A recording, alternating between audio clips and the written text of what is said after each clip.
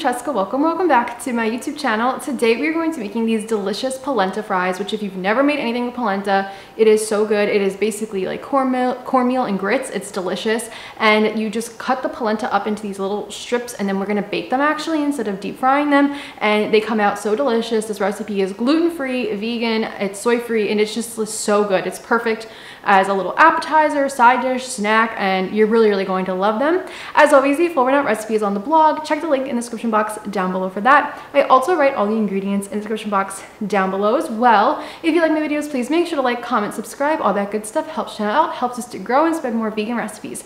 Thank you so much for watching. Thank you so much for being here, and let's go make these polenta fries.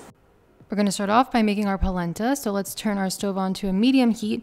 We're going to add in 2 cups of water, and then we're going to add in 2 cups of non-dairy milk. Make sure that you're using, of course, unsweetened, unflavored non-dairy milk, so that way you don't add a vanilla flavor to your polenta. That's not what we're going for here. And you can use any non-dairy milk that you like. I'm using almond milk, but you could use oat milk, soy milk, rice milk, whatever kind of non-dairy milk you like. So add this into your pot, let it come to a boil. Then we're going to add in our seasonings and our polenta. You're going to gradually add the polenta in and whisk, and then gradually add in a little bit more and whisk. This is to prevent any clumping. I'm using the polenta from Vita. It's like a quick cooking polenta. I really like it, and it works really well. So you're just going to keep whisking, and then once you add all the polenta in, continue to whisk, and once all that liquid gets absorbed and the polenta starts to boil is when I typically like to take it off of the stove. And then I am going to just continue to whisk it off the stove for about another like 5 minutes, just until it cools down, and it'll look something like this. So at this point, just give your polenta a taste. As long as it tastes good, we're going to transfer this into a little baking square. So I'm just taking a little bit of oil, and I'm just going to line the dish with it. I have a 9x9 baking dish here, and then we're going to transfer the polenta into here. Just pour it in, and then you're just actually going to pop this in the freezer for an hour. Just spread it out with a spatula. You can also pop this in the fridge overnight. It just depends on how quickly you want to make these polenta fries, but if you put them in the freezer for like 1 to 2 hours, that's perfect. If you want to do it for longer, put it in the fridge. So after I smoothed it all out and got it to how I wanted it to be, I'm just putting it right in the freezer like this. And in the meantime, we're going to make a dipping sauce. So right here I have some vegan mayo, and we're going to combine that with 2 cloves of garlic that I minced. And this is kind of like it's not really like an aioli, but it's like kind of a play on an aioli. And then we're going to take the juice of half of a lemon. This was a pretty big lemon, so yours might not be as thin as mine came out, but that's okay. When I put it in the fridge, it thickened up as time went on, so it was okay.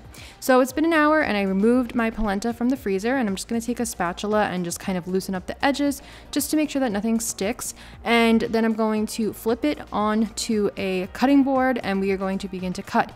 Definitely make sure that your polenta is solidified. It really does need about an hour in the freezer.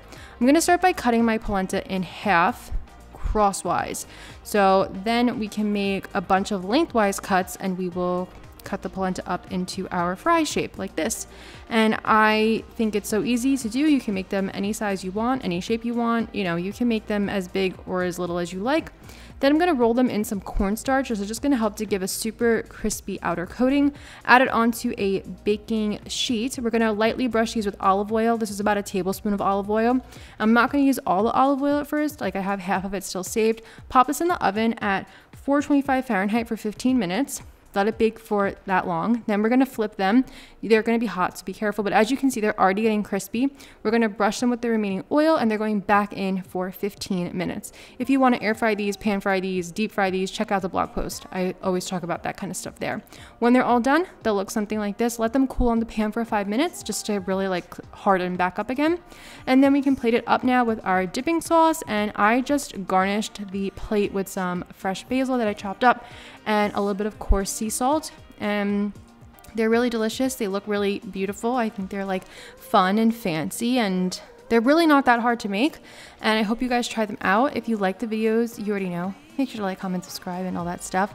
And if you've never had polenta, you have to give this a try because you're really going to love it.